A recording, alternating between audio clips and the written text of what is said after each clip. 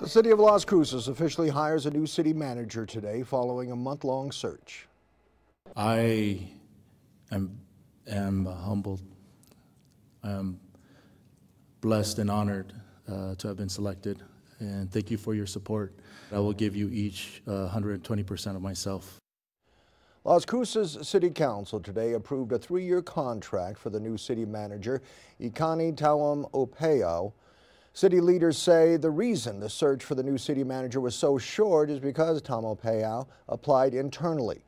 He previously served as assistant city manager under Pili, who abruptly resigned in February. And the new manager says he hopes to pick up right where his old boss left off. All but one city councilor voted in favor of hiring the new city manager. CBS 4 asked Cassie McClure why she voted no, and she told us she'd release a statement on Facebook, and we'll share that response once she posts it.